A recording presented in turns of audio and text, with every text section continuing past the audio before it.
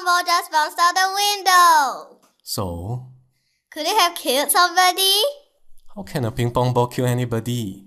The ping pong ball fell 12 stories down. It's okay, the ping pong ball is so light. But you say mass does not matter. Everything free falls at the same rate. Regardless of mass, everything free falls at the constant rates of g equals to 9.81 meter per second square. However, a ping pong ball usually does not get to free fall. The effect of air resistance sets in quickly and sets a maximum speed at which the ping pong ball can attain. This is called the terminal velocity. The phenomenon of terminal velocity arises because of this interesting property of air resistance.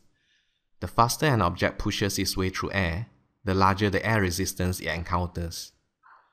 So during a vertical fall, it's a battle between two forces: the downward weight, which is constant, and the upward air resistance, which keeps increasing as the object speeds up. So during the fall, as the object speeds up, the net downward force becomes smaller and smaller, and the acceleration also becomes smaller and smaller.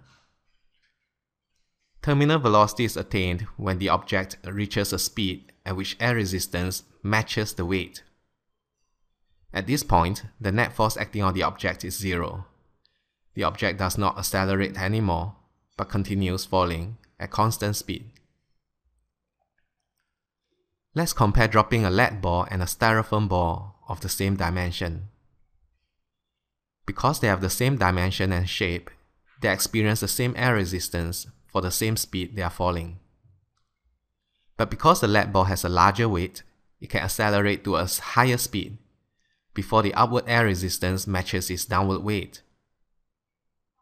The styrofoam ball, on the other hand, only gets to accelerate to a lower speed before the upward air resistance matches its downward weight. Hence, all things equal, a heavier object attains a higher terminal velocity than a lighter object.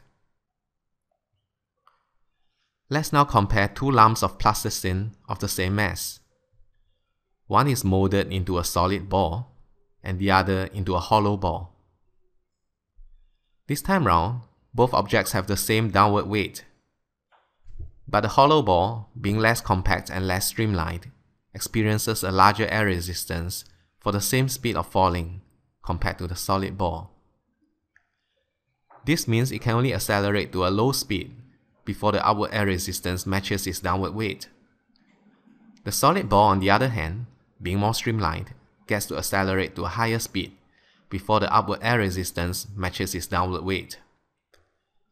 Hence, all things equal, a more streamlined object attains a higher terminal velocity than a less streamlined one. Oh, it's like playing catching, right? The ping pong ball tries to run faster and faster, but when air resistance catches up with weight, then it is not allowed to increase its speed further. Sounds good to me. So it's okay to draw a ping pong ball from 12 story? Yup. How about durian? If durian sure die, drop from first story also die.